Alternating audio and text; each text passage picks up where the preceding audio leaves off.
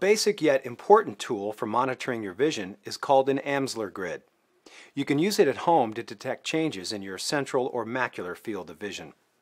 You simply sit in a well-lit area and hold the grid away from you at a comfortable position.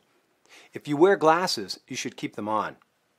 Cover one eye and look directly at the point in the center of the grid, but observe the pattern of vertical and horizontal lines in your peripheral vision. Then do the same with the other eye.